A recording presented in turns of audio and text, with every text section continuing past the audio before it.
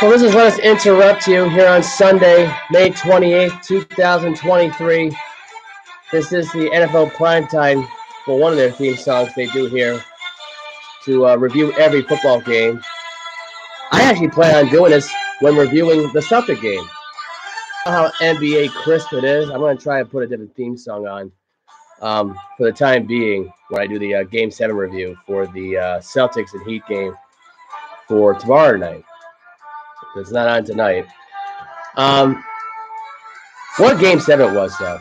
I had to say it. Game 6, I should say. I'll talk about Game 7 on Tuesday. Game 6 last night, if I had to describe a word for it, I thought it was an instant classic.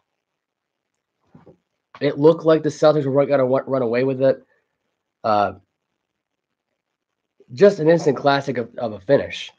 The game itself, it's not one of the best playoff games I've seen to stay alive in a playoff game, but if I had to describe what it felt like a playoff game that the Celtics needed to win. And they almost blew it. And they were lucky thanks to one Derek White, who in the end hit the tap-in shot to put this game away at the buzzer and win by 1 point, surviving by 1 point. And it's hard to believe this is going to a 7-game series. I cannot believe that Boston won this game last night. I was for thinking for sure that this was like worst case scenario finish, because I thought to myself, you know what? It was a great ride, but there's going to be a Game 7. It will be back in Boston. I can tell you right now, I feel like Boston has gotten over the hump now at this point of avoiding losing Game 7 type of games, because the last Game 7 they lost, and if we had to go back and think about this for a minute for the Celtics, go back to 2018, where they lost to LeBron James and that weak Cavalier team they probably shouldn't even have lost to in the first place. I mean, if we're going to be realistic here, that's what it's played out as. And this game was not pretty. I mean, Butler was not great in this game. Tatum was not great in this game. Butler sucked, if you want my honest opinion. Want me to describe Butler's performance? Terrible. He was 5 for 21 in the game. He had 8 assists, though, which made up for it, and 24 points. He had 11 rebounds. I said that backwards. I don't know why I said it that way. But he had 24 points, 11 rebounds, 8 assists. Adebayo was 4 for 16. If you had to look at the combined numbers for this game, they were 9 for 37. Think about that for a minute. 9 for 37 combined, both Adebayo and Butler were in this game. That's not going to win you a game. The fact that this game was even closer than what it was kind of disappointing. Vincent was back in the game. He really wasn't that great. He made no difference on this team. And realistically, like I said before, he wasn't a major loss for the Heat. I mean, it gives him a little boost, but it's not like it's a major boost. Struss was in there for 25 minutes. He only had 10 points. Vincent had 15. Adebayo had 11. Martin had 21 points and 15 rebounds. He had a double-double last night. So did Adebayo with 11 points and 13 rebounds. But, I mean, this game in of itself, I mean, from point A to point B, this was all Boston last night. Miami had one lead in the game. It was 11-9, but it was just a runaway at that point. It was a foregone conclusion that this game was going to be interesting from the jump.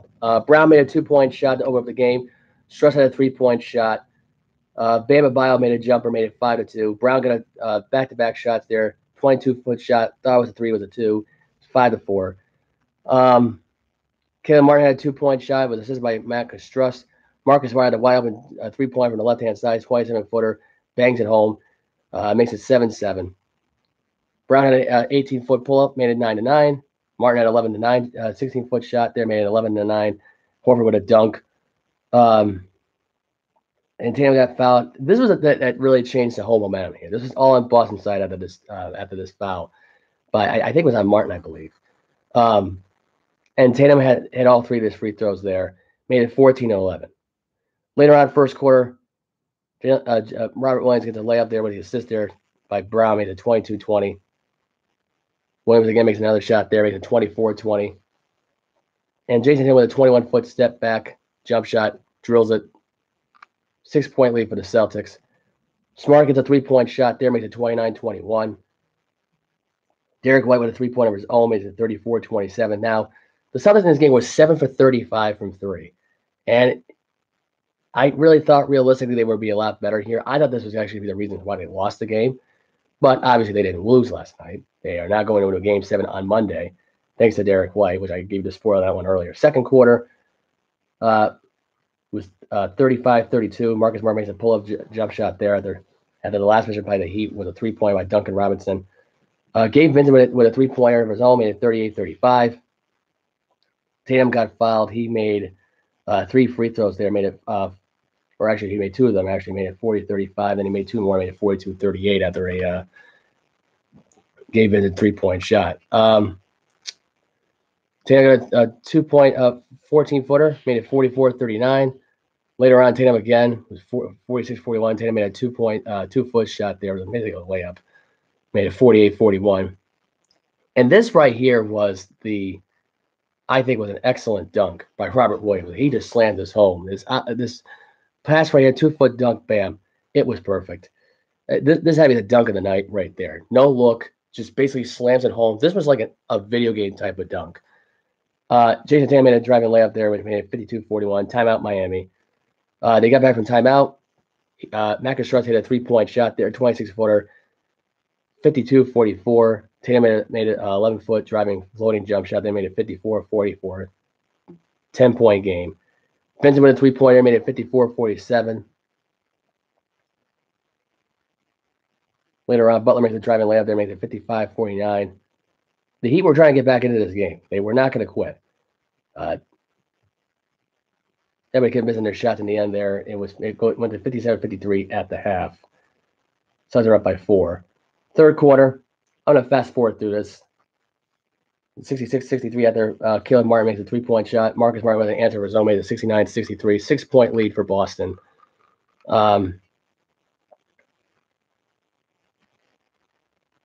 They were reviewing on whether or not Caleb Martin shot a 3-point shot, I think. I don't know what the hell was going on with this game. This game was wild. They couldn't figure out what was going on with the scoreboard. Anyway, Brown had a 6-foot shot there by White with his sister, made it 71-65.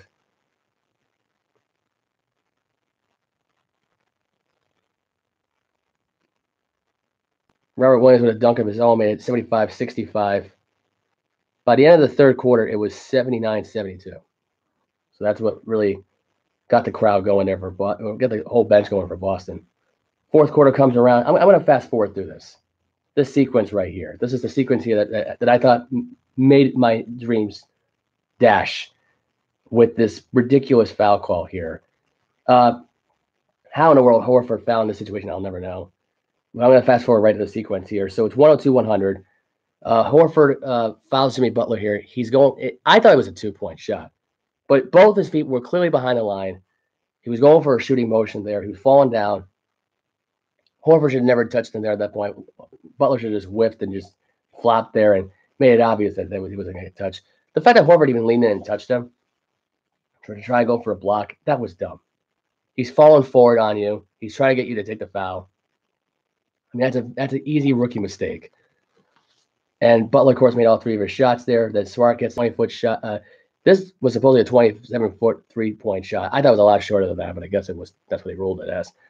White gets the offensive rebound, tips the shot in at the buzzer. 0.1 seconds left. White makes the shot. They were trying to say that he didn't make the shot at that point, which I don't know how he couldn't have made it. But Celtics said they made it at this point. Miami fans thought they won the game. One fan actually went on social media and actually posted afterward that he'd actually won to go in the NBA Finals, and then they reviewed it, and then he had to re-delete the post and everything. So it was pretty sad that kid had to post it. I don't know who the kid was in the account, but who made the account there and posted that, but that ended abruptly. White again gets a tip-in shot. Celtics end up winning the game 104-103 at that point. But let's go back to the point of attack here. Celtics are up by 6 here, or by 4, I should say. Tatum with a 2-foot layup there. Derek White makes a 3-point shot with about 5.5 to go, made it 95-88. Marcus Smart with a driving layup and the and one. Makes it a 10-point game at 98-88. Butler goes on the line for 2 free throws there. Tatum gets 2 free throws, made it 100-91. Vincent with a driving layup. Butler with a 3-point shot made it 196, and then Butler made it. I think it was a was a personal foul on the other end for Butler. So Butler had to go to the line again. Then Butler made it and one. So Butler had the ball in the last position within about 4 or 5 minutes each time. And it didn't pay off. Because in the end, the Boston Celtics survived this game. They will now have a Game 7 back in Boston. And I'm going to tell you this right now. If Miami didn't look tired last night going to that start of that game, I don't know what to say here. But Miami at this point has only led once in the last 2 games, and that was last night. They didn't lead in Game 5. They barely led in Game 4, if anything. Because Boston basically ran around. So really 3 games they haven't not led. And I'm going to say this right now. I think Miami took the foot off the gas pedal here. I guess say right now they completely stopped trying to make something happen out of this thing. I think they just basically thought they had us in the bag because they were up 3-0, and they figured they weren't going to come back. This Celtics team showed that they had heart in this series. And I got to tell you right now, I do not see, even with Denver with this much rest, Boston losing the NBA Finals now at this point. I don't. I think they win Game 7. I think they're going to win that series. I think Miami at this point is cooked. I think this is the best performance you can get out of Butler in a game like that. You cannot have another game like that of your Butler going 5 for 21. And the problem with him is that he doesn't know how to execute bigger games when everything's all dependent on him in a certain situation. And it's not like Miami has the advantage here because they got to go to Boston now and try to get the win in Boston. They're not going to be able to. I just don't believe they have the heart as much as Boston has. I don't think they have what it takes to finish this series up. I don't. I think Butler came in overconfident. He basically jinxed himself. I'm not trying to jinx myself here, but if Butler and Adebayo play like this, and at one point in this game, and here's another way of thinking about this, they ended up going, I believe, and I think it was a ridiculous number at this point to say it as it is, but here it is. They went 15 for 55 in the paint. That team should not be going 15 for 55 in the paint at all. They got some players that do excellent jobs making baskets in the paint, including Bam Adebayo. There's no excuse for this. So to me, when you go 15 for 55 in the paint, that's a problem. That was not a good thing. That's not a good stat to have. It really isn't, especially if you're a team that's trying to pull out this series win at home to clinch it at home. You do not do that. And Tatum last night looked, despite the 31 points, he sucked shooting the 3-ball last night. Didn't make a single 3-point shot at all this game. What stayed was the free throw shots. He went 8 for 22 in this game. What do you think about the other 8 shots? They were all 3-point misses. All of them. Horford went 0 for 2. Smart went 4 for 11. He was the best 3-point shooter of the night. Derek White was the best 3-point shooter of the night. And Brown went 0 for 4. Brown and Tatum went 0 for 12 combined from 3, and they still won this game last night. Grant Williams was sucky last night by the 3-point shot last night. It was not a good 3-point night. This was the worst 3-point shooting all year by the Celtics. It's not even close of how bad this was for the Celtics. Probably one of the worst the Celtics have ever had as a tangent between Brown and Tatum. 0 for 12. Have you ever heard of that stat before? Even with Brad Stevens around, with Ime Udoka around, hell, even with Doc around. And Doc never coached these guys. But any Celtic tangent going 0 for 12 from 3. You'll never hear that. Ever. So that surprised me. Miami went 14 for 30. They went actually, and as a finished top team here, they went 33 for 93 in the paint.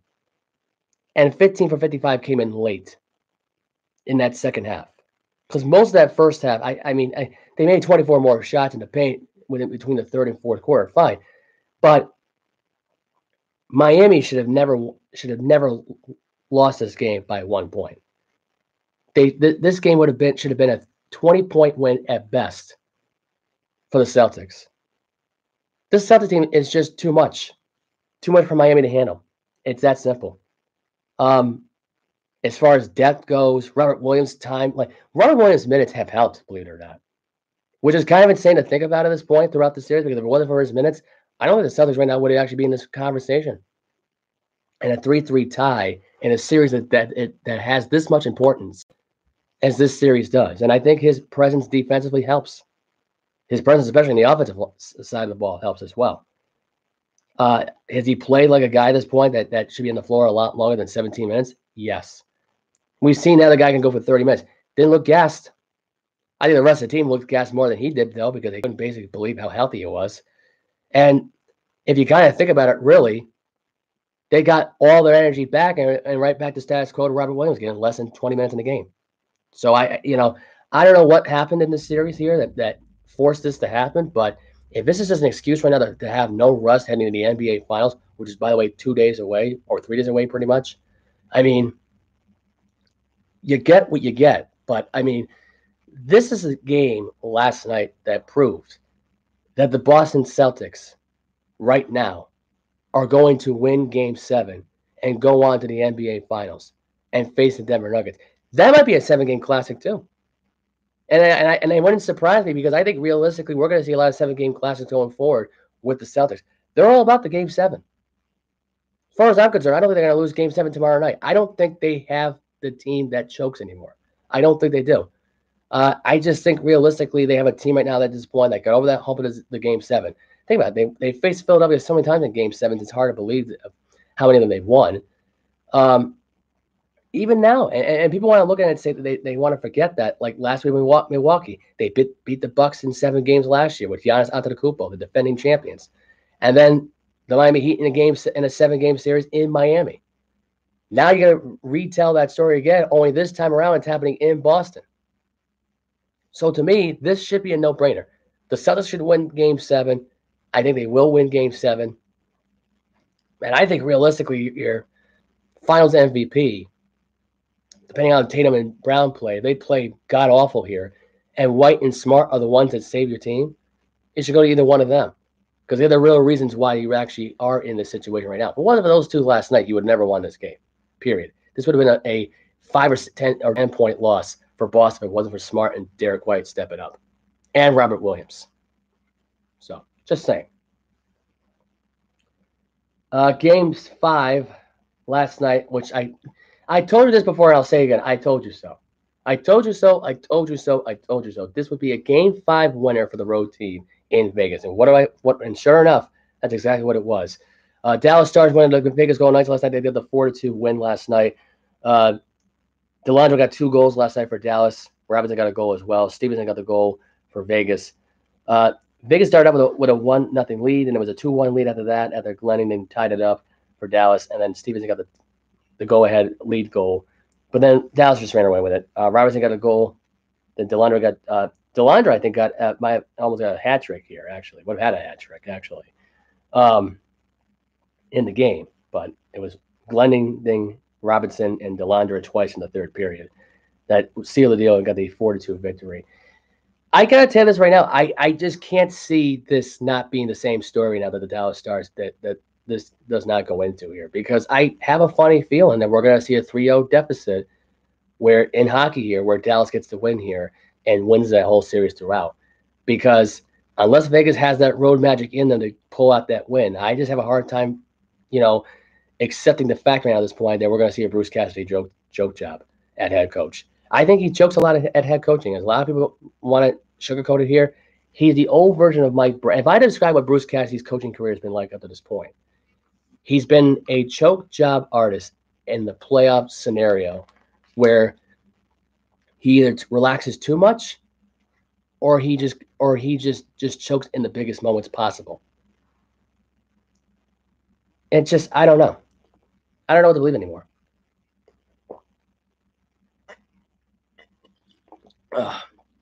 But Bruce Cassidy has choked a lot in his head coaching days in Boston. And it's a Boston Bruin thing. I get it. But it seems like here it's going to be start of a new narrative here in Bruce Cassidy. It is in Vegas. And I think Vegas realistically is another choke artist town in sports where they choke very easily in sporting events. It's going to happen when the Las Vegas A's eventually become a thing. Like it's not they're not going to win championships. They're going to be known as a team that chokes. I mean, think about it. They practically lost the Stanley Cup final in a gentleman's sweep. They won Game 1 in 2018. Then they lost it Game 2. They lost Game 3 and 4. They came back for Game 5 and they got eliminated. To me, this is like the same exact scenario playing out here because I don't think Bruce Cassidy is a coach where He's known to be a winner. He's known to be a choke artist choke job. Mike Brown was the same way in Cleveland with LeBron James. The guy was known to be a choke artist. The stage was too big for him. It happened here with the Sacramento Kings this past year when he was coaching in the playoffs for the Kings. I mean, it's the same thing. Bruce Cassidy is the Mike Brown coaching debacle that is in the sports world, where the moment gets too big and then he just starts to lose himself as a coach. And the teams pick up on that real quickly. So I'm just saying, it's one of those scenarios where Dallas now has got too much star power on there for Vegas to handle. And especially now when it's going back to Dallas, it's not going to be very easy for Vegas to close them out here. And I think that's going to be a huge problem, I think, going forward here. We'll see what happens now going forward. But I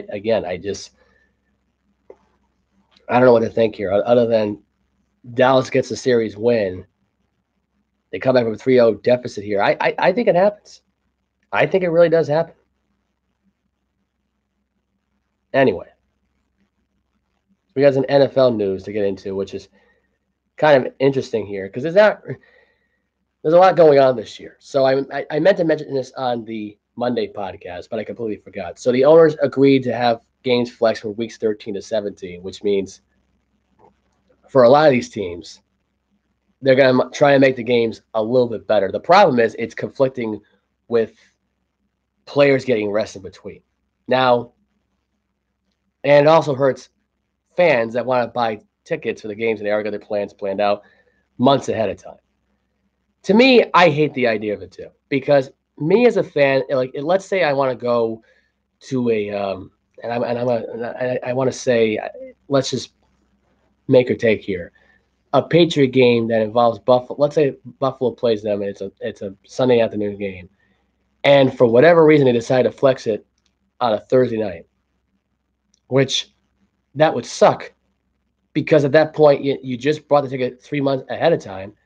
All is to be told, oh yeah, you got, if you want to go, it's going to be on a Thursday night at this point, and it's going to suck because it's going to change the whole ticket around, and it's going to confuse those security guard people for trying to let us in, right? By the way, they need a 28-day notice in order for this to work out. This is going to be one of those things where it's not going to be good. Like, I know what they're trying to do at this point. They know Thursday night football sucks.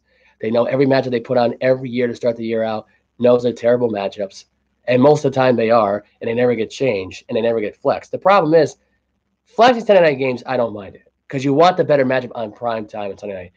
Is Thursday night at this point really that important to flex? No. It's not important to flex, because realistically, who cares? It's on Amazon Prime anyway. We can get the highlights on ESPN the next day. It could be good content for my podcast on a Friday. That's all it is. There's a game on this week. Great. I'll report it on a Friday. Great. I don't mind at all. Like, to me, like that's what it is. And I listened to the Valentine show, which is a radio show out for Detroit sports. And he put it best. Thursday night football is like JV football, junior varsity football for high school. It's basically what it is. There's no specialty behind it. Nobody watches it. Nobody cares about it. And it's like, it's not the bread and butter. Unless it's on a holiday, the Thursday night games. Otherwise, it's great. And what happens now at this point if you start flexing Black Friday? Which that, by the way, is going to stick. I mean, that really is. I hate to say it, but that's going to really stick around. I mean, to me, if they start flexing games, let's say they start doing Black Friday this way. Let's say they decide Black Friday, you know what, Dolphins, Jets, we move that to a primetime game, and we'll take a primetime up and put on Black Friday instead. Because to me, I think Black Friday, I mean, yeah, people are either going to be working or staying home, but I don't know. I mean, to me, it's such pish posh at this point with that freaking flexing. To me, flexing is good for Sundays and Mondays. Otherwise, I'm good on Sundays and Mondays. It should not be a realistic thing for Thursdays. A lot of owners are on it. Some owners are against it.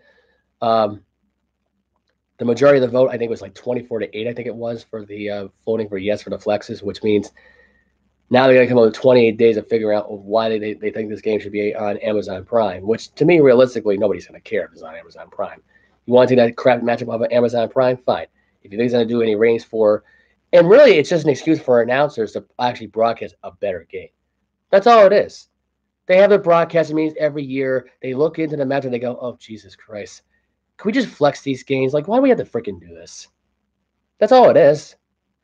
It's to help out the broadcasters who know they got to go out on a crappy streaming product to try to broadcast a game. At worst, it's a horrible game. So that's all it is, really. So all it is a little present for the announcers out there that give them a glimmer of hope of a better match that they can change it up with, and they rather broadcast.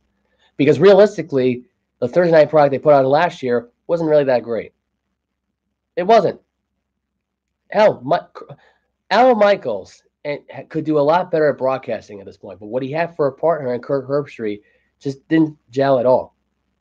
Kirk Herbstreit was terrible for this whole thing. Al Michaels is showing his age. That's pretty obvious. He's got no patience when it comes to green professional broadcasting.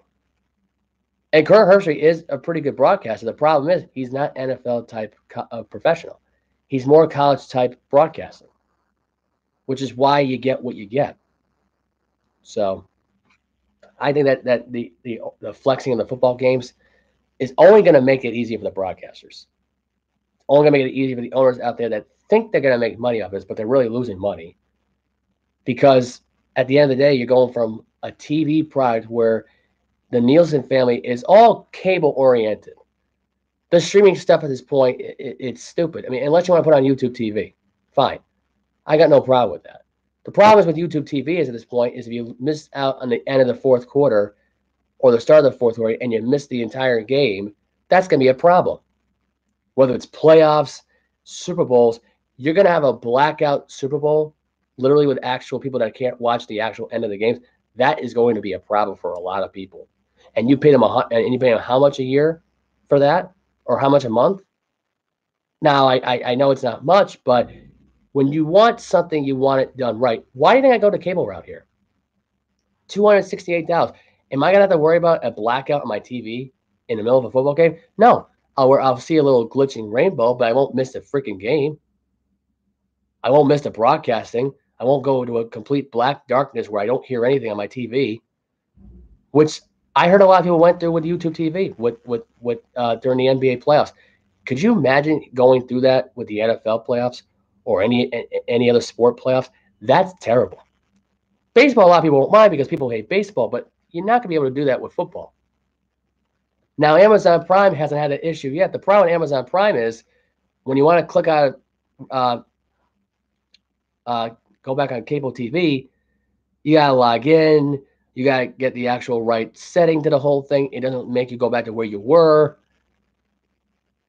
Streaming sucks, especially if you don't have a good history with good Wi-Fi. You're going to get the buffering bullcrap every time. And it's not going to fast forward to where it is on the next play. If you're stuck in that thing, you're going to be waiting all night long to get back into live mode because you can't fast forward through it. So if you want to go through that with all that streaming stuff, go right ahead. If you want to put your fans through instead of just simple cable television, where yes, it's going to get expensive, but let's be realistic here. When cable is no longer around, streaming will have the exact same issues with prices wise. The only difference is that they're going to screw you over and take your money and you'll be able to watch the game. Do you really want to risk that? I sure as hell don't. That's why at this point, you better hope and pray that these freaking flexing things, I know it's week 13 through 17, it's only 4 weeks of flexing. It's not really a big deal. It's not really ideal, but keep it the same. I say realistically, if you want to flex some games, just keep it on Sundays. That's it. Sunday, Monday, switch it around. Whatever you want to do with it, that's fine. But I say there's no point of flexing, trying to flex yourself into a Thursday night game, especially when you've already played one. That's a whole other ball game right there. But all this is a competition for the broadcasters. To try to swindle themselves, to swap it out here. And they go from having a great game to broadcast into a suck-bag game. That's a problem.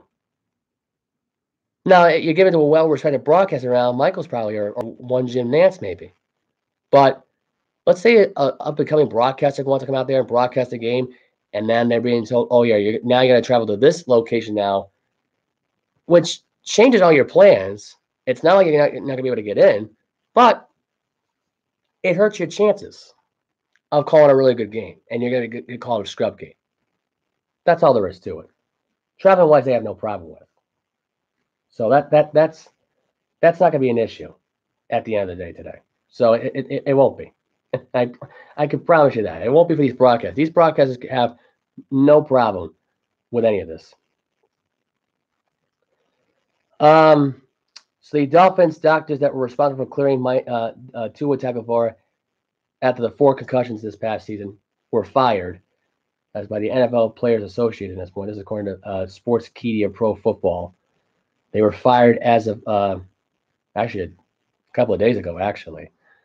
Otherwise, these doctors were terrible. I mean, the fact they allowed Tua to go back out there with all those concussions, I think was kind of retarded because I think realistically they just wanted this guy to retire at an earlier part of the career to try to get Tom Brady to come around.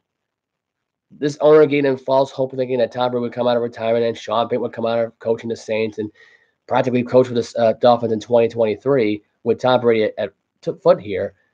But you cost yourself a half a season if you're the owner. And you cost yourself, and really your doctors cost yourself a job to make it easier for you guys to get, Tom Brady, a guy who is done playing football to the point now where he's going to be trying to go into UFC and be in a partnership with Dana White. So if you really still want Tom Brady, the most unmotivated football player, to play for your unmotivated team in 2023, good luck to you. Tua is your best hope at this point. Your job is to protect this guy at all costs. And now his brains are scrambled, and you don't know what you're going to get in 2023. We don't even know if this guy has CTE or not going into 2023. So that's a problem for Miami right there. That's a huge problem. John Gruden returns to coach the New Orleans Saints to partner up with Derek Carr, which I don't know how Derek Carr is going to feel about that. But John Gruden is supposedly a quarterback coach / offense analysis, I guess a consultant. Here's my prediction. The Saints are going to start out crappy this year. Crappy start, maybe. John Gruden takes the job back over again because Dennis Allen gets fired. I think this guy's a horrible choice for a head coach, I think, personally. And John Gruden takes over. That's the only way I can see this going this way. This is an easier excuse to get John Gruden to become a head coach again. And you want to know something, too? And this is my honest opinion, too, on this whole thing. Washington Commanders could do the exact same with Eric Bieniemy. Get Ron Rivera to have a struggling start. They fire him. Eric Bieniemy gets better. The Commanders can become a better team. Does that make them the playoffs? I don't know if it does. The Saints might have a better shot of making a division win, though. That I do believe. That I truly believe. Because it could all be stemming with the idea of maybe D-Hop, who just got cut this week by the Cardinals. Even though he didn't say that he wanted to play with Derek Carr and the Saints, I mean, you got Michael Thomas there, you got DeAndre Hopkins, and you got Alvin Kamara. I don't know if they got the cap space to do it. I don't think they do. But there's a lot there for options at this point. D-Hop already named his top choice right now to be the Dallas Cowboys.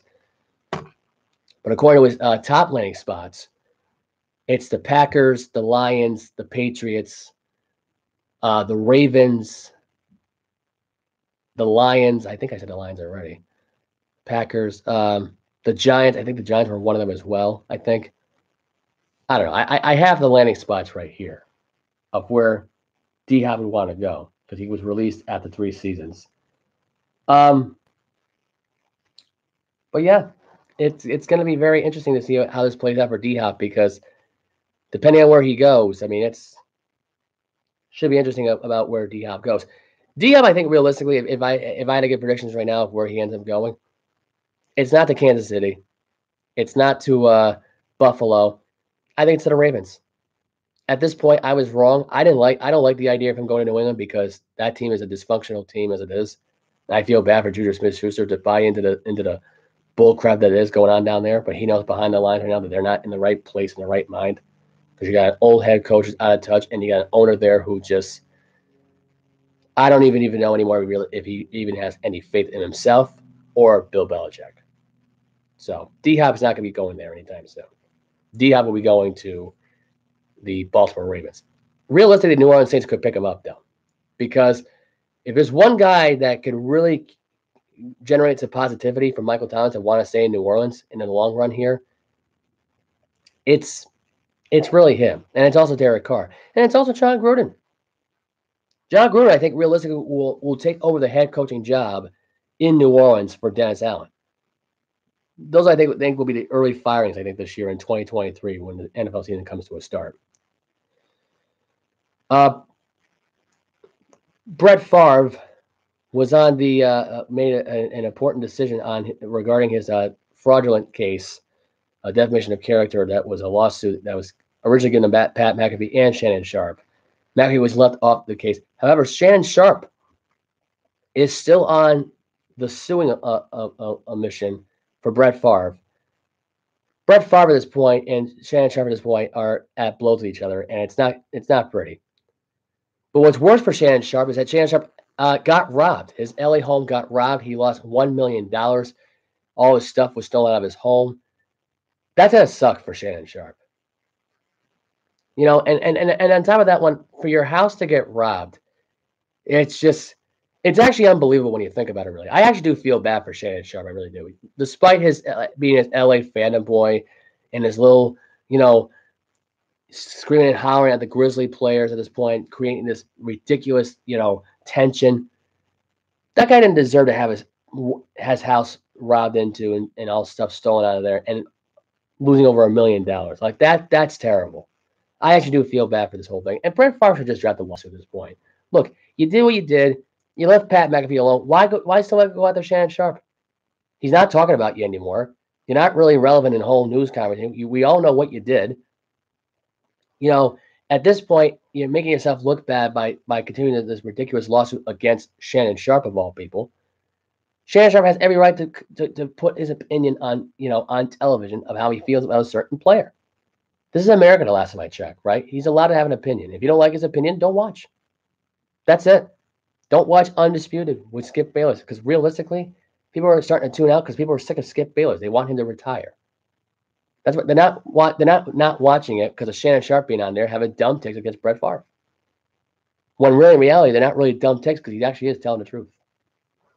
Brett Favre needs to end this lawsuit. It's a ridiculous lawsuit at this point. He knows what he did. He screwed up. It's that simple. I don't see why he needs to continue this lawsuit. Speaking of useless lawsuits, the camera that was shoved by Davante Adams in that Monday night game early October of last year in Kansas City is not only suing Davante Adams again, he's suing the Raiders and he's suing the Kansas City Chiefs for that assault, which I don't even know why this guy even bothers. Why is he coming back to this thing 8 months later? It's beyond me. It's the stupidest lawsuit I've ever heard of. But he's coming back for it, I guess for emotional trauma, some injuries, which I don't know what this guy. I mean, this guy is looking for a cash grab. I mean, unless this guy didn't get a raise, I mean, this guy should be legitimately like wanting to keep his job. You have the best job in the world to basically go into a stadium full of thousands of people to view the games in hot weather, cold, whatever. And you want to throw that away and you want to sit at home and do nothing. And this person, by the way, is in their 20s and 30s. This guy's not an old fart in his 70s who broke his hip. He fell on his ass and he got embarrassed on live television. That's what this is now at this point. It's not even about injuries. It's really about, and this is what actually pisses me off here, it's about basically getting embarrassed and sticking it to the player that embarrassed you. And sticking it to an organization that you represent. Why? I don't get it. Are you not happy at your job at this point? Did you not get the pay raise that you want? Did you get demoted when you got your ass, pushed to the ground in front of thousands, millions of people? You don't like that? So now you're going to go after the team 8 months later that employed you. Unless they fired you at this point, and that's the only thing, that's the only thing I could think of the real reason why they fired you in the first place. If they did fire you, which I don't believe this guy even got fired from his job. I heard this from the Spun the other day. I heard it from Combat Sport, Athlon Sports, Black and White Sports, but this was all over here. But the whole thing that gets me is all the stupid crap that these people come up with of reasons why this guy gets shoved on his ass. But it's a cash grab to try to get the Devontae, not only just the Devontae Adams, but the entire Kansas City Chief organization. Which, by the way, if you're gonna go as far as suing the team that you represent, that you're employed by, who, by the way, sided with you for this whole thing, didn't like the idea of Devontae Adams shoving you in your ass on television. You weren't hurt. You weren't banged up. You got up after the fact. The camera didn't hit your face. In fact, you dropped the camera. It wasn't your personal camera. It was actually the property of the stadiums. So I don't really understand why you're suing the team. I don't know why you're suing Devontae Adams again, where you're not going to win. You didn't win the first time, and you're not going to win the second time. The judges can see right through your bullshit, especially now you're going to try to sue 8 months later. That makes absolutely no sense. It doesn't. It really doesn't. Let's see. We got some more NFL news to get into here at this point, and we do. I think we do. Darren Waller seemingly takes a vile shot at the Raiders after being traded to the Giants. Says, quote, the Giants value our opinions. So Darren Waller still butthurt by the trade with from the Raiders to the Giants.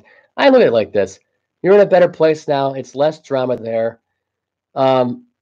You don't have to worry about an injury-prone quarterback in Jimmy Garoppolo at this point. The whole Tom Brady rumored storyline here, which is basically Garoppolo injuring his going under foot surgery in March, blah, blah, blah.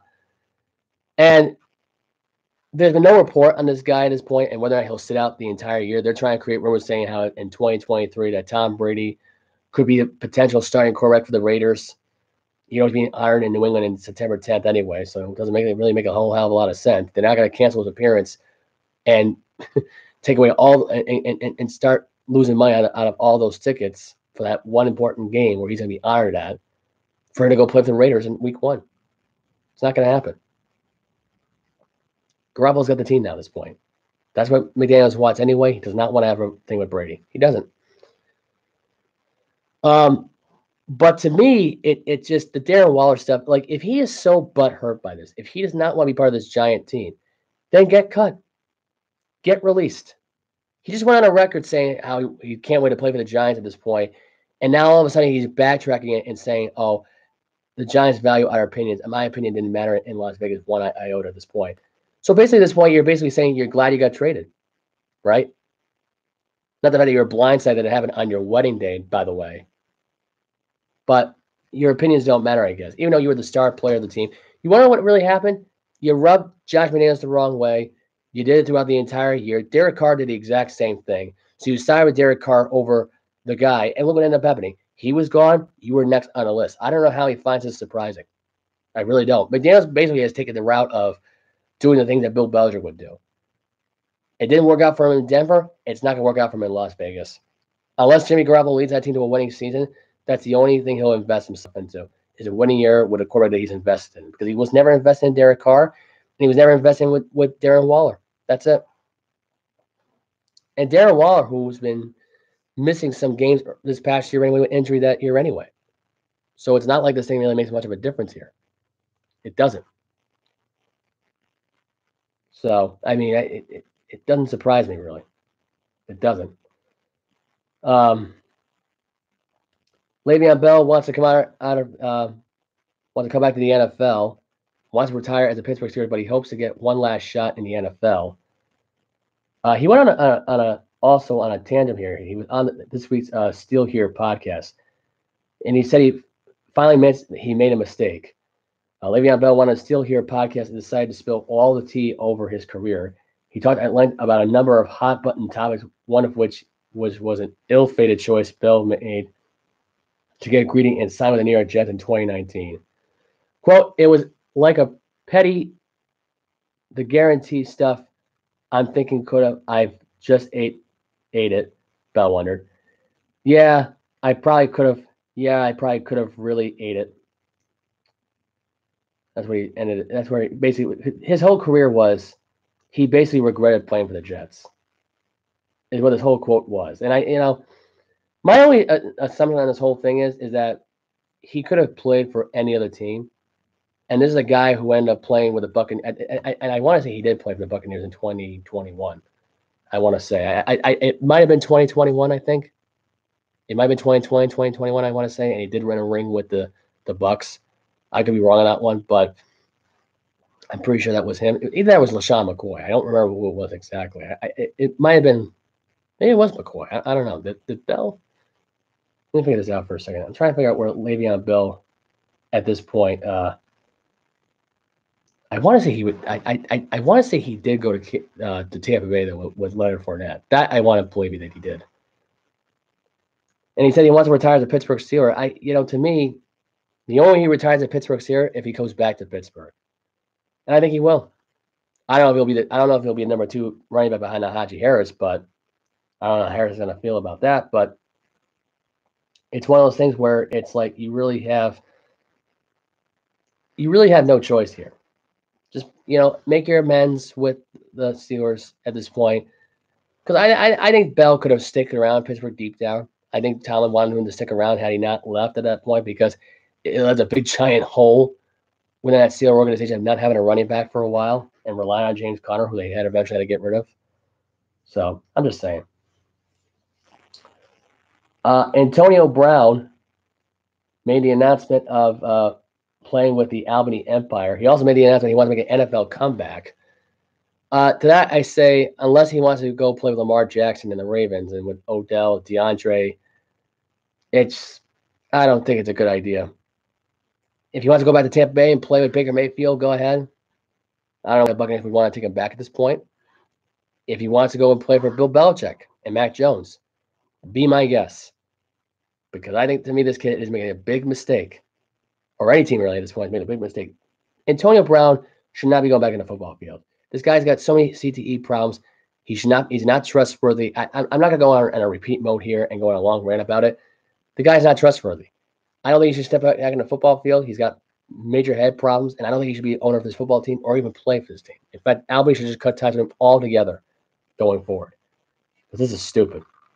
He's using that team, to get back in the NFL. That's all he's using his team for. He's not dedicated to his team. So, no choice here at this point. No reason to stick around with this team. None. Shaq Leonard to resume practicing. There's really no timetable right now for when he'll return. That's according to Pro Football Talk here. Also, some more news. Patrick Mahomes went on record to say that it will be a smooth transition from Eric Bieniemy to Matt Nagy as a coordinator for the Chiefs in the upcoming season. I kind of hope it is. I kind of hope that Nagy, has the same exact play coordinating for Eric Bieniemy at this point, because I think Matt Nagy at this point is kind of overrated. I hope Patrick Mahomes is the same guy with Matt Nagy as a coordinator. I have my doubts. I really do. So we'll see. I'm not going to really guarantee anything, and I don't think people should at this point. Jim Brown on Colin Kaepernick before he passed away. This is according to Forbes at this point. He had a phone call that was one for the ages. And this is actually the phone call, which I think this is the article for it right here. This is how it sounded, I guess. This is how the video is played out here. Oh, loading right now. Maybe I'll get the clip on here. But apparently he was calling Kaepernick to discuss the whole. The weather is getting warmer and the trees are in bloom here in Warwick. All you need now is. We got an advertiser playing in the background. I'm going to turn that down for a second. But this is how it sounded here. For those of us given the home and cell numbers of Jim Brown by the legend himself, you never knew what was coming on the other end. Greatest athlete ever, also ranked among the most interesting persons in the history of the world, and he always answered the phone. Then again, it just seemed that way since all my conversations with Brown were nevertheless memorable. Anthem. That was a phone call for the ages. By Terrence Moore. For those of us given the home and cell numbers of Jim Brown by the legend himself, you never knew what was coming on the other end. The greatest athlete ever, also ranked among the most interesting persons in the history of the world, and he always answered the phone. Then again, it just seemed that way since all of Kaepernick just did before an exhibition game, because it appears you have athletes sort of getting out of that apathetic state they were under for the longest time. Pause for several seconds. Well, I think you're calling the wrong guy, my man, said Brown, and I'd seen this before. He was just stretching before preparing to carry his version of a ball disguised as an answer for a long gainer. I don't relate to, slight chuckle, situations like this. There's nothing for me to say. Sorry about that. Sometimes, such words meant Brown was done with the conversation. Thanks, my man. Bye. Other times, like this one, you had to stay in your lane. Then James Nathaniel Brown would sprint your way with an answer as somebody who was the epitome of peerless at so many different levels. In athletics, Brown. So Jim Brown, I thought they were going to show an audio clip of Jim Brown actually talking to Colin Kaepernick. So I apologize if it was just a contributor. Didn't want to disappoint. But Jim Brown, not a guy that was liking the idea. It seemed like of him kneeling down here. That's what my takeaway was from that phone call. At the time with Colin Kaepernick. The reason I wanted to report this was because I found it interesting that he would even there was even a phone call from Brown to Colin Kaepernick. I guess he applauded Kaepernick for what his choices are. He respects his thing. I don't think he liked the idea of him kneeling down and protesting America. I don't think he liked the idea of doing that at all for the national anthem. And Kaepernick could probably try explaining to Jim Brown, basically it wasn't disrespectful to the military, but what you did was kind of disrespectful, though, don't you think? When you're kneeling down to the national anthem, I don't know. This seems like to me it just makes absolutely no sense. I don't know. To me, I just think that was dumb. I really do. Dumb. LeBron James will be returning for his 21st NBA season. So much for the idea of him retiring at this point. I like I said before, at this point, I don't think he's going to play with his son. I don't think it is. I think all that idea is out the window. I really do. I just think realistically, there's no reason for him to return. Look, he had a good run this year with the Lakers, probably one of the better runs since his first year with the Lakers, even though it didn't result in a championship. Look, the fact of the matter is, that felt like an NBA Finals, that series. Whether anyone would agree or disagree about that whole thing, look, LeBron James does not need to go out there and top Jordan. At this point, he's already been in the most NBA Finals of all time. At this point, we're at the point now where he's been in 9 NBA Finals. He's 4. Is he 4-5 or 4-6? See, I lose track now at this point very easily. But in his career, if you think about it, really, he was 2-2 before his return to Cleveland. He went back to Cleveland, lost his third time in the NBA Finals. He became 2-3. Won the NBA Finals the following year. That's 3-3. Lost the NBA Finals, made it 3-4, then 3-5. And I want to say he went back to the NBA Finals with the Lakers. He's 4-5. So right now at this point, if you think about it, he would need to have 2 championship wins to tie up to Jordan to 6. Because that's all he's going to have to. That's all he's going to have to do. The problem is, I don't think it's going to be with the Lakers. I don't think it's going to be. If at this point, because let's think about this from this perspective here. Your second year of your contract is your son's first freshman year in college. Then sophomore year comes around. And I think that's going to be your final year. LeBron retiring at this point to me is after his son graduates college. Then his son could take over from there and play with the Lakers. Or, in this case, realistically, play with the San Antonio Spurs and Victor Wembanyama. That's your best option. I don't see why you don't do that. Craig Kimbrel got his 400th career save. I believe that was on Friday. I believe it was. I want to say it was Friday or Saturday for the Philadelphia Phillies. So good for him. Congrats to him. I'll get more. And Tom Brady, like I said before, I mentioned it earlier, wants to get into the partnership with Dana White. He's hooked up with Dana White at this point because he got minority start with the Raiders. And he wants to be a part of UFC, it seems like now. They want to go into a business venture with UFC and probably evolve with Vince McMahon. So that should be an interesting partnership right there. Vince McMahon, Tom Brady, Dana White. That you want to talk about an interesting partnership? The greatest quarterback of all time working with Vince McMahon and Dana White.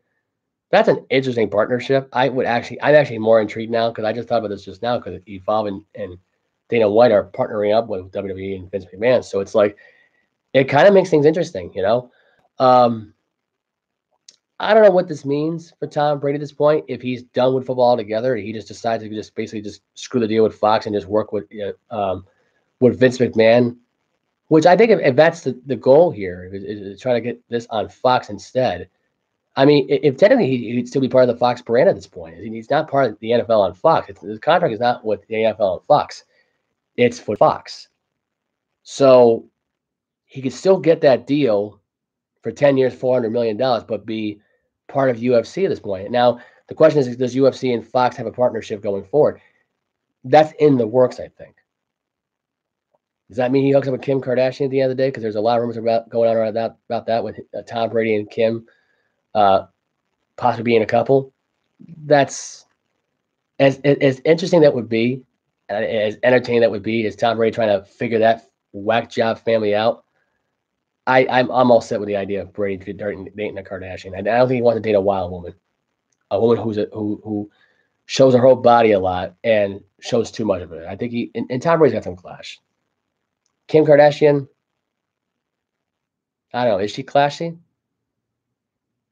I will admit, though, I will say this about Kim Kardashian. I used to have a crush on her, guilty as charged, as a kid.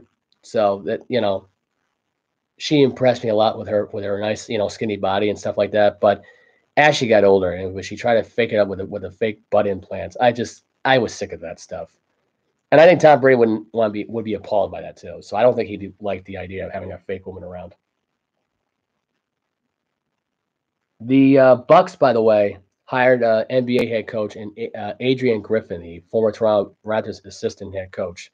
So that's an interesting choice. I was surprised with this. I thought for sure Nick Nurse or JJ Redick and even Atkinson were a key into this whole thing. But the fact that Griffin got hired out of the blue yesterday, I thought was completely random. So congrats to him. He got hired as of today. So we gotta get into some scores from baseball from. Well, I might as well get into Friday night scores and Saturday night scores and into Sunday today, because it's right around that time that I'm going to wrap up my show here. Currently on right now, that's golf as well. Brooks Koepka won the PGA Tour last weekend. That was in the Oak Hill Tour. Live Golfer won, which I don't think it really matters at this point. It's not that big of a story. Round 4 is in progress right now for the Charles Schwab Challenge. And on the leaderboard right now, it's Hall with 11 under par. Scott Scheffler is in third with 8 under. English is in 7th under. Max Homa's got 6 under. Ricky Fowler's got 5 under, tied for 10th. Let's see here. Justin Rose is 2 under par, tied for 18th. And I think it's I'm trying to find Brooks Koepka on here, which I think they don't even have. I don't think he's even took part of this, really. And the people who got cut, Wallace got cut out of Switzerland. Cole got cut. Taylor got cut. Jordan Spieth got cut. He was 4 over par. Not a good start for Spieth. Very surprising that he was cut that early. I don't know what round that was in, but as far as we know right now, the scores, the scoreboard does not lie here. It seems like now that Hall will run away. I actually predicted that Max Homa, who's tied for 7th right now at this point, would get on the leaderboard here, but it doesn't seem like it is. I think Scheffler's going to get back here and take the lead at this point. Now Hall's now down 10 under at this point, so it's not that far fetched to think that that Scheffler at this point will get to 10 under here, and Hall will drop down to 9 under here. That won't surprise me. Team Canada for hockey has just got the victory over Germany 5-2 in the World Hockey Championship for the 28th time and their first since 2021. So congrats to Team Canada for winning the World Hockey Championship. And we're now going to get into some baseball news. We're going to get into some baseball scores from Friday, which at this point, I didn't talk about Friday. I was going to get into the podcast Saturday, but I was sick on Saturday, so I apologize in advance. Friday scores. Reds beat the Cubs 9-0. Rays beat the Dodgers 9-3. White Sox beat the Tigers 12-3. Padres beat the Yankees 5-1. Guardians beat the Cardinals 4-3. Giants beat the Brewers 15-1. Blue Jays beat the Twins 3-1. Phillies beat the Braves 6-4. That was the 400th career save, I believe, for Kimbrel, and it was. I knew it was on Friday. Red Sox beat the Diamondbacks 7-2. Mets beat the Rockies 5-2. Marlins beat the Angels 6-2. Pirates beat the Mariners 11-6. Nationals beat the Royals 12-10. Texas Rangers beat the Baltimore Orioles 12-2. And the Houston Astros beat the Oakland Athletics 5-2. That was on Friday. Last night's scores. Game 2s. Yankees won in extra innings, beat the San Diego Padres 3-2 in 10 innings, thanks to Isaiah Kinfla with a walk-off single. The Tigers got the win over the White Sox 7-3. The Twins beat the Toronto Blue Jays 9-7. Giants beat the Brewers 3-1. Mariners shut out the Pirates 5-0. The Philadelphia Phillies beat the Atlanta Braves 2-1. Kimbrel once again, I believe, got the save in the game. I want to say he did get the save here with the his 7th save of the year and his 401st save. Phillies take 2 out of 3 so far in that series. Dodgers beat the Rays 6-5. Cardinals beat the Guardians in 10 innings 2-1. Reds beat the Cubs 8-5. Red Sox victorious again over the Arizona Diamondbacks 2-1. Garrett Whitlock made his comeback as of yesterday for the Sox yesterday. It was extremely hot, over 100 degrees yesterday in Arizona. Rockies beat the Mets 10-7. Marlins beat the Angels in 10 innings 8-5. Rangers beat the Baltimore Orioles 5-3. Astros beat the A's 6-3, and the Nationals beat the Royals 4-2. So far from scores from yesterday, or actually for today, Yankees have beaten the Padres now 8-6. They're in the bottom of the 7th inning. The Cardinals beat the Guardians 3-2. The Detroit Tigers beat the Chicago White Sox 4-1. The Brewers beat the Giants 7-1. Toronto Blue Jays are beating the Twins 2-0. Reds and Cubs are tied at 3-3. They're in the 5th. The Rays beat the Dodgers in a shootout today, 11-10. 11-10 today. This was a unbelievable game. Rays take 2 out of 3 in this series. They're now 39-16. Mookie Betts went 0 for 5 in this game, but despite that, the Dodgers scored 10 points, which is unbelievable at this point. They scored that much. Martins and Angels are on later on today at 4:07. You got Pirates and Mariners on today at 4:10. Red Sox and Diamondbacks are on at 4:10 as well. You got the Texas Rangers on right now, beating the Orioles now they're tied at 2-2. The Nationals are looking to sweep the Kansas City Royals. They're up 2-0 right now in the 6th. And the Astros and A's are on today at 4:07. The Phillies looking to sweep the Braves tonight at 7:10. So that's all the scores there. I apologize. I was looking at my phone right now. I didn't get a chance to stream this up as quickly as I did. But anyway, so that is the news front on baseball. Caleb Williams, the former Heisman Trophy winner from last season right now at this point, UFC quarterback Caleb Williams' response to tanking speculation about NFL teams, because he was hearing the rumors at this point and hearing the stimmings and whether or not that would be a possible scenario. Not sure why the hell this is not loading. Yeah, I don't know what's going on with this thing right now. I was going to read you an article here of what he said. This is according to Sports Illustrated, by the way, which I'm going to take. See, when I switch over to this does this all the time. This is annoying. I really hate this. So this is what he had to say here. Quote, it wasn't any surprise or anything, he told the USA Today's Tom Shad. I work hard to try and be the best, so there's no surprise with any of that. Whatever they talk about on TV or social media, not too pressing, not bothered by it. I've been working hard for many years to be in this position and have this opportunity to be up on the Heisman and going to get the Golden Trophy at the end of January in Houston and probably going up number 1. So Caleb Williams likes this tanking stuff at this point. I like the tanking stuff too. Here's the problem with the whole thing. You better hope and pray that it's the right fit for your career. You do not want to go on a team at this point that's tanking for you, and you end up hating that team. That's the only thing that I advise this young lad to do exactly that. Make sure there's a team you want to play for. Do a deep research, because I feel like these guys just don't do deep research when they research these people. I don't think they do. So to me, my advice to you is tread lightly. tread really lightly going forward. Because it could be the Saints that could tank. They could say Derek Carr sucks. This is a horrible contract. I don't like this. And say, screw it, we'll tank it, and we're getting rid of Derek Carr. And John Gruden will be the head coach for Caleb Williams. You also have the possibility of, and I just thought of this team as well, the Washington Commanders. They have no quarterback right now. They didn't bother drafting one for this year's draft.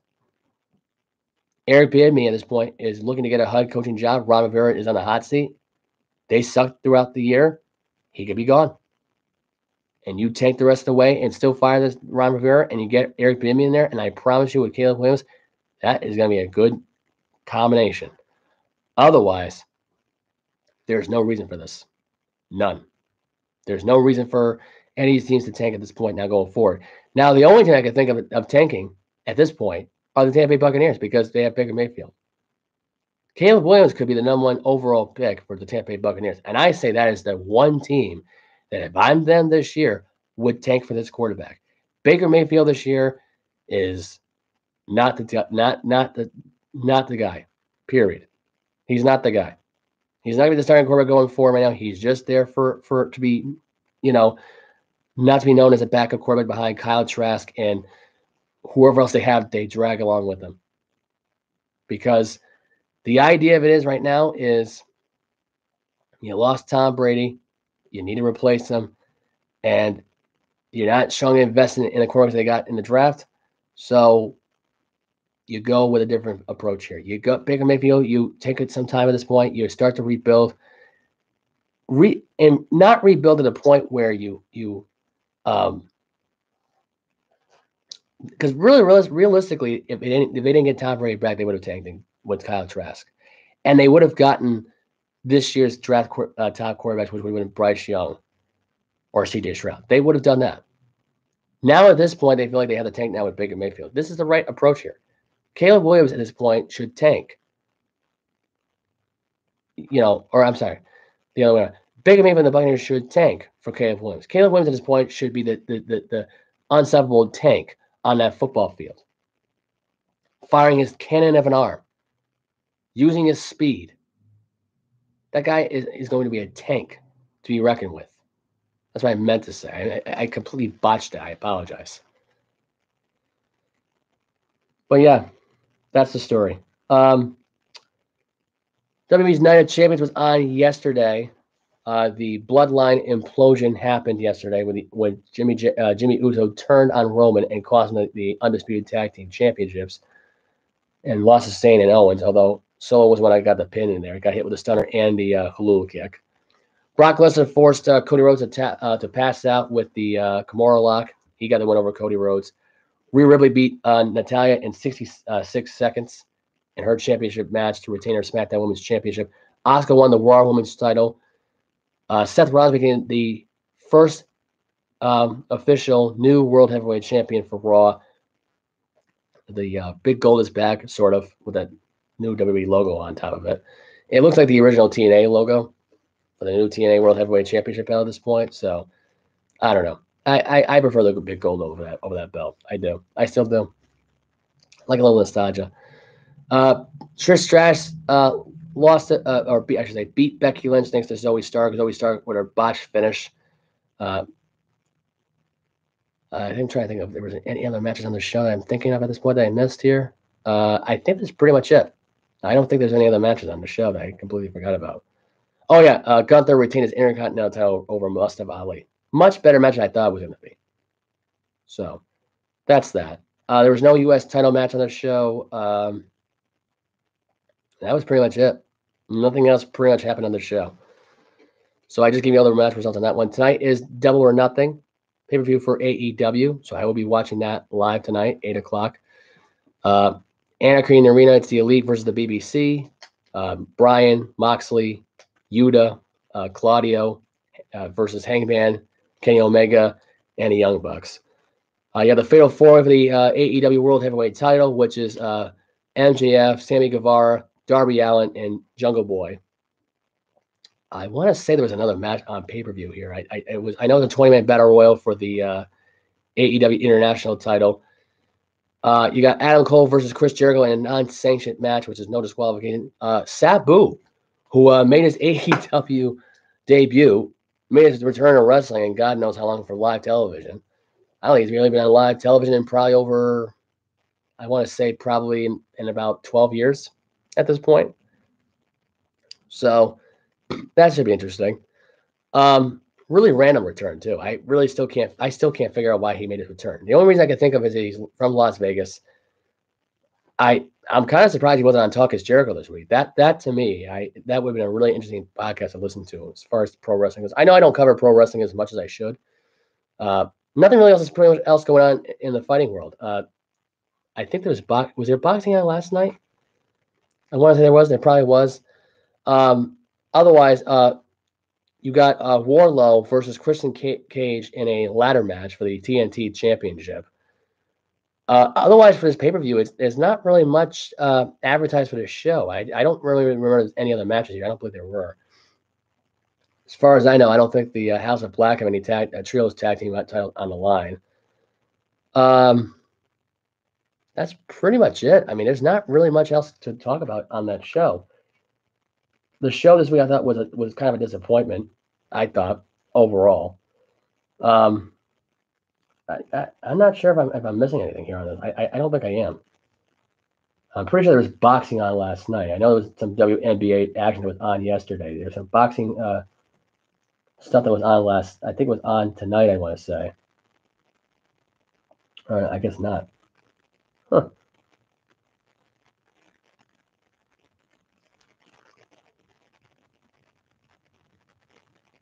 Leah Woods scores a revenge and outpouring Marcio Lara in a boxing match last night, and a rematch wins back the featherweight title. And there, Lara won the first meeting between the two, getting outboxed for 6 rounds before a crushing left hook put Wood down and forced his corner to throw in the towel. It was a very different story on Saturday in Manchester, England. So that happened last night. I want to say, let's see, Haney, was it Haney that Devin Haney makes a statement in the toughest test to date versus Velasquez? That was back in 2019. Never mind.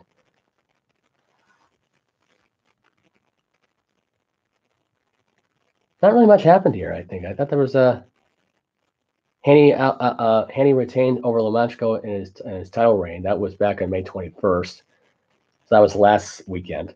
I think I even reviewed. Did I review that? I don't think I did. Anyway, that's nothing else really going on for boxing, as far as I know. XFL is already over at this point, so nobody cares. WNBA action was on as of yesterday. I'm going to start covering this from now on because I think the WNBA. I saw a really physical WNBA game yesterday that was worth talking about, which was Connecticut Sun versus New York Liberty. Those two teams went at it. I mean, these girls. At one point, as Breanna Stewart got elbowed right in the eye. That was the player for New York Liberty. And Haynes got banged up so many times in this game. The amount of times this girl fell and just got banged up and kept getting up and played. Got to give the girls credit for that. Liberty got the win 81-65. I believe this is Las Vegas. Was it Las Vegas Aces here? Yeah, Aces are now 3-0 right now. They got their win over the Sparks yesterday. The Los Angeles Sparks, 93-65. That was yesterday. Today, you got Dallas and Chicago. You got Minnesota and Aces again playing tonight at 9 o'clock against the Minnesota team. Atlanta's playing Indiana. So far, though, if we had to go by the league here so far, and really by conference play, the Eastern Conference right now, the Sun lead the Eastern Conference. They're 3-1 in the East. Liberty's in second right now. They're 2-1. They just got the win yesterday over the Sun. The Sky are 2-1. Mystics are 2-2. The Dreamer are 1-1, and the Indiana Fever are 0-2. Aces and Wings are 3-0. The Wings are 2-0. The Wings, I believe, are I don't know. I want to say that they're not Minnesota, I believe. I don't think they are now. Minnesota's the Lynx, where they're 0-3. Sparks are 1-2. The Mercury are 1-2. The Storm are 0-2, and the Lynx are 0-3. I need to put my phone here from now on. on the screen over here, so I don't have to keep looking down at it. Otherwise, yeah, not really much else to say here. You got Major League Soccer that's going on, which I really haven't really been paying attention to. I don't normally report on soccer, but as of yesterday, New England Revolution finished in a draw against the Chicago. I want to say this is the Chicago team. I can't think of the name right now off the top of my head because, like I said before, I don't cover soccer that much. They finished in a tie with the Revolution yesterday in a 3-3 tie. I think that was Chicago. Was it Chicago Fire? Is that what it is? Is that Chicago? It's not the. I gotta look it up real quickly here, but I'm pretty sure it was Chicago. Something I don't know. They're playing Atlanta on Wednesday. Currently, right now for scores, Portland is beating SKC, which is Sporting KC, 1-0, and Columbus is playing Nashville later on tonight. And that will pretty much do it for this podcast here. I apologize for picking my nose there. I just had to pull something out of my nose just quickly. Anyway, so that's that. Oh, one more thing. I meant to get into this earlier. Scottie Pippen has got a lot of people concerned for the well-being of him. He's been saying outlandish, dumb takes on here where people aren't taking him serious anymore, especially since the Last Dance debuted. I would say the Last Dance thing got released. Scottie Pippen has been negative towards Michael Jordan. They are not on speaking terms with Michael Jordan or Phil Jackson. He blames the two of them for them not lasting as long as they were in Chicago for that dynasty to come to an end. It was Krause that really wanted all the veterans to be gone and further rebuild, and Phil Jackson to be gone because Phil Jackson at this point and Phil and Krause never got along. No matter how many titles Jordan won, they never got along. He actually blamed Jackson for Jordan retiring the first time around from Chicago and not coming back right away. So, I mean, it's unfortunate, but it is what it is. That's pretty much it. I think I covered what I needed to cover on here today at this point.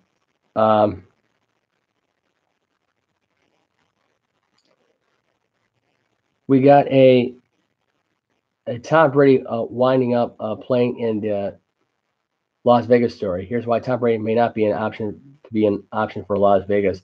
So this is just news I just got added in as of 2 minutes ago.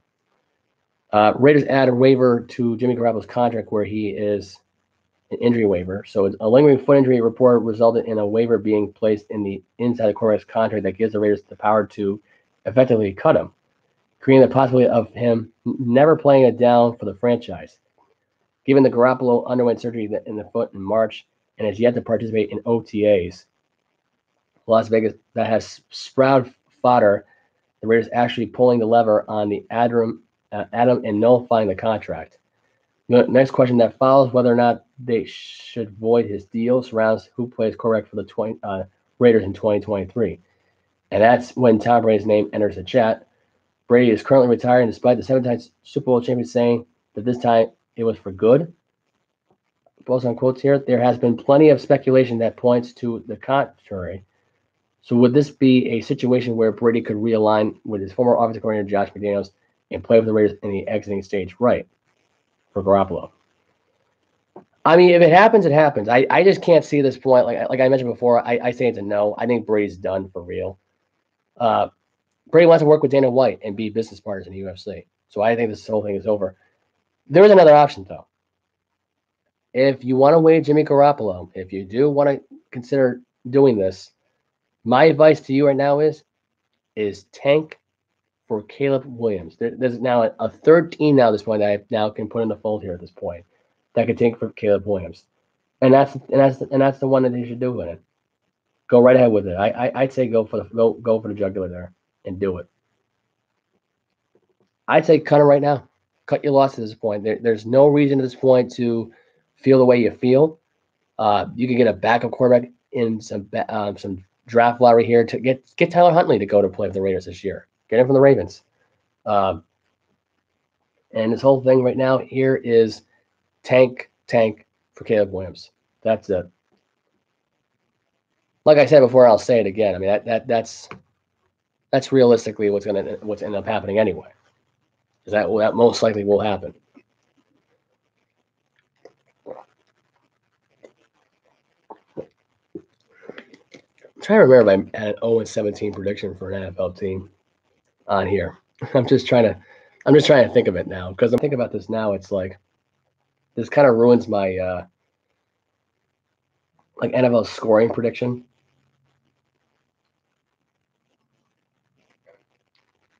Oh,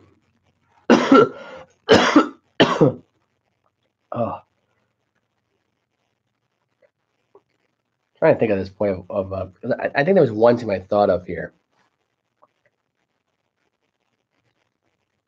I'm trying to think of this point now. Who? Because I had some team going 0-17 this year. I don't remember who it was now. I'm trying to think of this point. It wasn't the.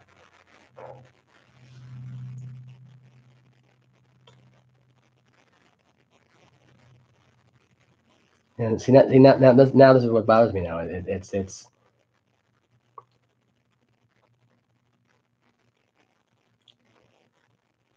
trying to think of this point. It wasn't. I think it was. I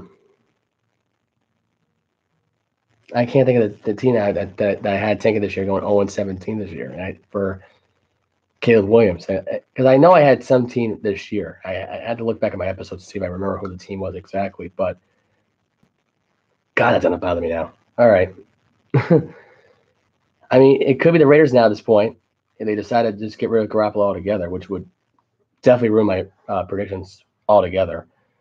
It could have been the Falcons. It could have been.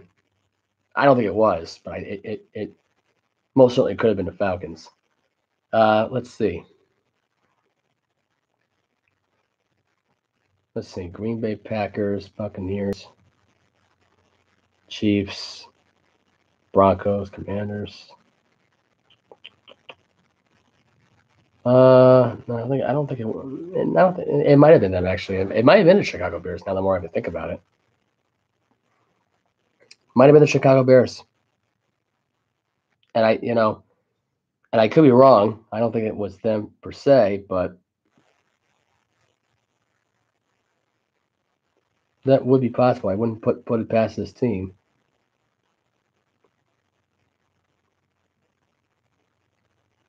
It wasn't the Patriots. I know that.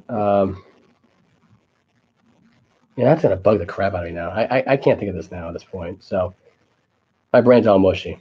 So I'm gonna end the podcast there. Anyway, thanks to all you guys again. I'm sorry I wasn't looking at the camera that much, although I kind of was for the first about 45 minutes of this podcast. But yeah, that's gonna drive me crazy now at this point. The NFL standings at this point. What I had, because I know I had a team this year going 0-17. It might have been the Bears. Now the more I think about it, I don't think it was Green Bay.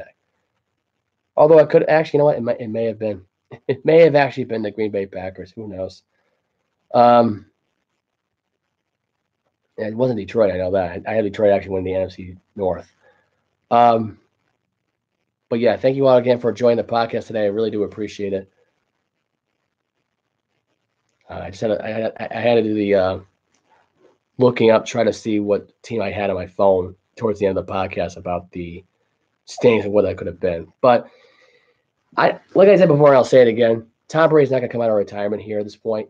And if it's going to be like a new thing now at this point where you're going to tank to get Tom Brady and not get Caleb Williams at this point, if that's the goal that the Raiders are going to do at this point and to avoid the whole Jimmy Garoppolo injury-prone storyline here, to me, I think that's a mistake. I really do. I think that's a dumb thing to do. Otherwise, I think it'd be interesting to see how this plays out again because, again, it'd be interesting here. I actually forgot to make this prediction. Since Le'Veon Bell wants to come back in the NFL, knowing Alvin Kamara's legal situation, Le'Veon Bell should go play for the New Orleans Saints. I think that'd be an interesting story. You got Le'Veon Bell to go there. I don't know what, as far as Sean Payton's contract goes, I think Sean Payton's contract was bought out by the Broncos. So I don't think there's an impact anymore now at this point of Michael Thomas not getting an extension of his contract or for D-Hop to go play for the Saints and Derek Carr. Now, don't get me wrong. I mean, it does sound appetizing, the idea of DeAndre Hopkins playing for New Orleans at this point. I still say that the Baltimore Ravens do end up getting him, but don't be surprised if Le'Veon Bell comes into play here. And then you got Michael Thomas, who wants to build a super team around him. That you got Chris Olive in the picture, and I believe they still have Jarvis Landry on the roster. Not 100%. Although I know he might be a free agent. So you get Olive around there, Michael Thomas, and then you have D-Hop there if you're Derek Carr. This can't be a fail. And worst comes to worst, let's just say Darren Waller happens to want to get traded out of the Giants. He's not valued enough, not appreciated enough in New York. Could you imagine a Darren Waller reuniting in New Orleans? Waller with the Saints, with DeAndre Hopkins, Le'Veon Bell, Michael Thomas, Chris Olive. Anything's possible here. And depending on what happens now with the Giants this season, and who knows if Daniel Jones and the Giants are going to be good. Because now you got the Saquon Barkley problem where you don't have a running back. And you don't know if you're going to get the same offensive attack that you got right now that helped Daniel Jones out with Saquon Barkley. You're not going to get that with anybody else. And Darren Waller, I don't think is going to like playing with Daniel Jones at quarterback. I'm sorry. I don't think he's going to. I think he's going to like it playing with Derek Carr more in New Orleans than anything else. And I think realistically, and this actually did kind of surprise me, that McDaniels actually has a relationship with any other franchise here besides Belichick and the Patriots. And the whole Patriot connection there. But the thing of it is, you got I can't think of the coach's name in the moment here, but you kind of get the idea. The connection that McDaniels has with well, I'm going to type up his name because I know at this point I'm drawing a blank. I know the guy's name for real. Brian Dable. There we go. The connection that Dable and McDaniels have is being, associates with one another in New England. It kind of helps. It kind of does help. I'm looking at the TV screen right now, I think. That's why my eyes are starting to roll in the back of my head. Anyway. Ooh, I just popped my knee.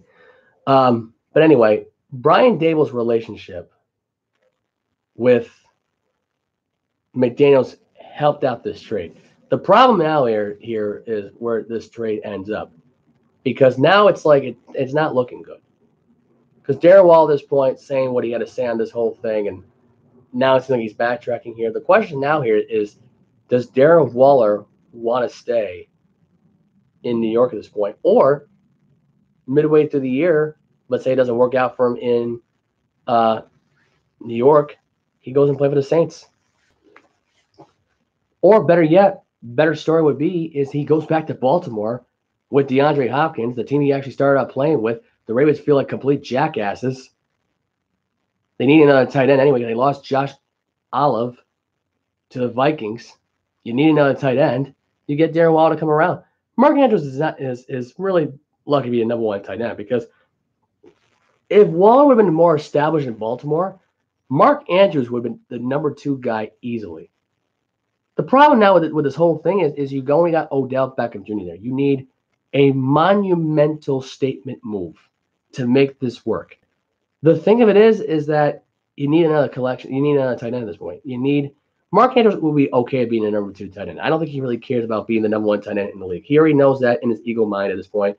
You can have two number ones at tight end, I think. That's not a problem. That's not even an issue. Mark Andrews, I don't think is even considered to be a tight end on that roster, but just another wide receiver because the rest of the wide receivers they have in Baltimore are terrible. But if you have Darren Waller that goes back to Baltimore and plays with Lamar Jackson, with Mark Andrews and Odell Beckham Jr., and you got DeAndre Hopkins here in the mix, that's a team that could go to the Super Bowl. That's a Super Bowl. That's a team that's going to win the Super Bowl, in my opinion. They're not going to lose. Or in this case here, you have somehow some kind of weird thing that happens right now with a injury reserve, contract injury and a waiver in his contract, like Garoppolo has right now with the Raiders, and somehow he gets cut and doesn't play a single down with the Giants at all, and he gets an injury problem, and there's some issues with the coaching staff and the ownership, and and It could end up being the Dallas Cowboys that could end up taking them at this point with D-Hop going to Dallas. I mean, there's a lot of things that could come into play here because of this situation. Right now, at this point, Jimmy Garoppolo doesn't seem like he's going to be a Las Vegas Raider for long. And it could definitely change a lot of teams' records in the 2023 NFL season. Now, I think I had the Bears going 0-17. I got to be honest with you now. I don't remember. But I don't think it's realistic at this point because they're kind of leaving in Justin Fields. Why would they want to tank again? I think it might be in Atlanta now, the more I even think about it now. And it might as well be in Atlanta. I think it was Atlanta now. Now that I think out loud with it, I think it was Atlanta that I had going 0-17. I know for sure that I had the Patriots going 6-11 this year. I don't remember exactly what their losses were going to come from.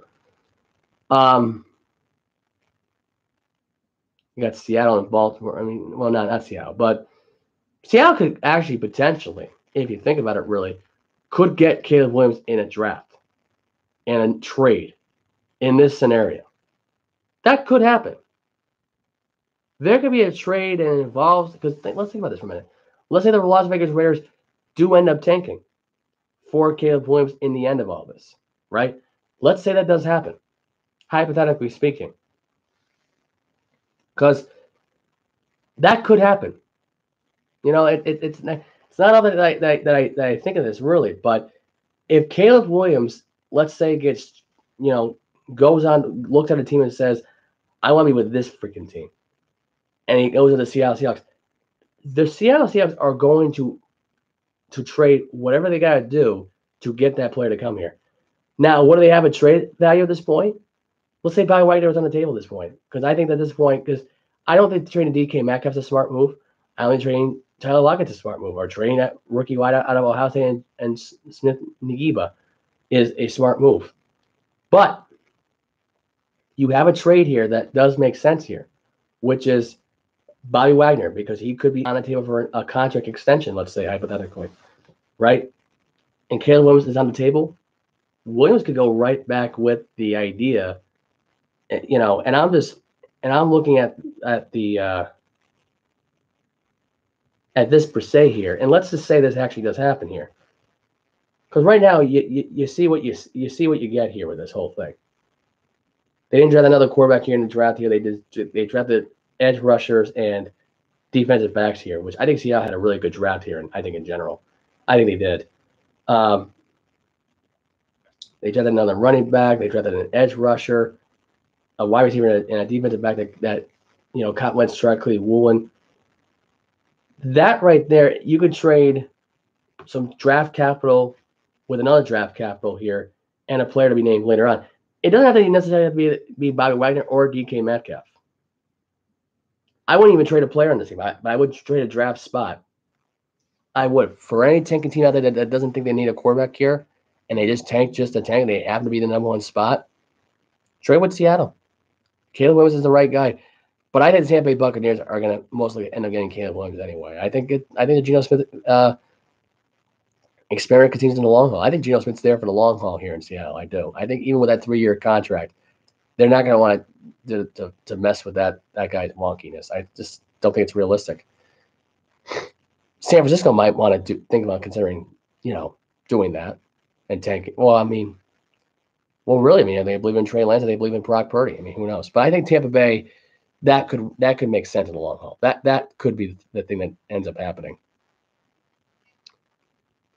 So the Cardinals as well. I actually, now the more I even think about it now, I think I just thought about this now, and I just realized I didn't make this prediction on my podcast. I actually looked at the release of DeAndre Hopkins, and I actually forgot to mention this, and it's a good thing I'm mentioning it now. I have DeAndre Hopkins going to the Ravens, and I have the Arizona Cardinals tanking and getting rid of Kyler Murray by the end of all this, and John DeGan being a one-and-done head coach. Because at the end of the day, the Cardinals just made the biggest mistakes of their lives at this point by getting rid of this wide receiver. Now, I'd save the money in the cap. The problem with this whole thing is that there's no reason for anybody to go to Arizona now anymore going forward. None. There's no reason for Marquise Brown to stick around. There's no reason why for Zach Ertz to stick around. And they're going to be the next to go at the trade deadline. I wouldn't be surprised if Marquise Brown went to Buffalo in a trade, and I wouldn't be surprised if Zach Ertz went to Buffalo in a trade as well. You want to talk about getting rid of 2 key players right out of the gate there, boom, boom, boom, for first or second round talent? There you go. There's that for you. The other thing is at this point is that you got Kyler Murray, who's out for most of the year with a torn ACL. That he's trying to recover from that. He's not going to be able to get ready for till mid-October. Coincidentally, when the trade deadline comes. So, and I just realized that just now because I just had the Arizona Cardinals going 0-17 because I wanted to bring this up in my podcast because I don't believe in Kyler Murray anymore. I don't believe in Jonathan Gannon as a head coach. I think this guy was put in a very bad position to figure out that Diop, who wanted to stay in Arizona, and the team just decided, you know what, I'm done. I don't know if they thought he was lying, but Diop did want to go to Buffalo. I think he really did. I think he deep down wanted to go play for Buffalo before he went to Arizona. I think this is a guy that legitimately was honest because he looked at that Buffalo Bill team and said to himself, wow, they're actually built differently because this team is not taking these, they're not respecting me as Buffalo Bills did respect me because that's the thing. And when Buffalo didn't take him, Arizona got his revenge and got the win against them back in 2020 when he had that big miracle catch. So, to me, this is a no-brainer that D-Hop at this point won't be taken by Buffalo, but he will be taken by the Ravens, and he can do it all over again when they meet up again. I don't know if it will be in the playoffs or the regular season. I don't really know when it will meet up again, but I don't know if it's this year or not. But now that I remember that now, I can finally end this podcast now on that note. See, I knew it was going to come to me eventually because I have, this idea in my head at this point that I'm going to stick with it here. Because Kyler Murray at this point, even when he does come back, who's he going to throw to? Zach Ertz will be gone. Marquise Brown's not going to play in Arizona with nobody that quarterback. That team's going to suck. They're not going to be winners. They're going to be losers. In fact, Caleb Williams at this point should stay far away from Arizona as much as possible. He better hope and pray that team is not a one and done 0-17 team because they're not going to be good in 2023. They're not. Even with the draft selections they have. I mean, that team has got a lot of problems. I mean, Kyler Murray being out for most of the year, Kyler Murray not being committed to Arizona. And that's another thing, too. What happens to Kyler Murray when Caleb Williams shows up there? Caleb Williams is taking that job. Kyler Murray's going. And you want to know my honest opinion about where Kyler Murray ends up going? If I had to put a team, situational kind of feel to it, I think Kyler Murray would end up going to the Green Bay Packers. I think Kyler Murray would be better off there and playing with someone like Matt LaFleur who understands his game but can change it to where he can be a better thrower. Because right now you're getting a defensive coordinator that doesn't understand the changing of a quarterback that needs to be changed. You want somebody to get in your head? Matt LaFleur is your guy in Green Bay. So, and I think realistically that'd be an interesting scenario of the Packers and the Cardinals playing out an NFC title game at some point with Caleb Williams and Kyler Murray. That would be an interesting NFC title game because then you ask yourself, all right, should Jonathan – and worst case scenario, if Gannon is still coaching, I don't think he will be. Who coaches then for Arizona then? Will it be Josh McDaniels? Will Josh McDaniels be the one that ends up being the next head coach for the Cardinals? Because I have a funny feeling this is how this is going to play out. The Raiders are somehow going to fire Josh McDaniels at some point. Whether they have a winning season or not, he's going to go. There's just no other way of looking at it. Gannon's one and done at 0-17 at Kyler Murray. So that's that. And then you have McDaniels then and Matt LaFleur then. You have that little tidbit of imagination. That's a long ways to go.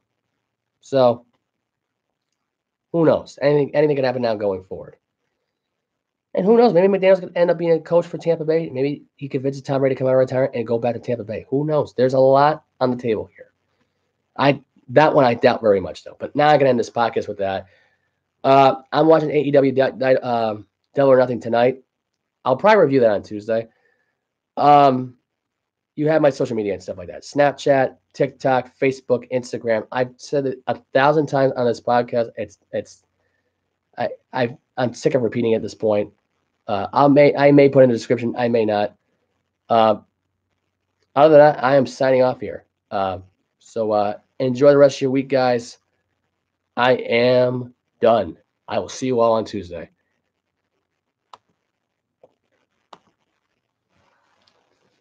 Oh.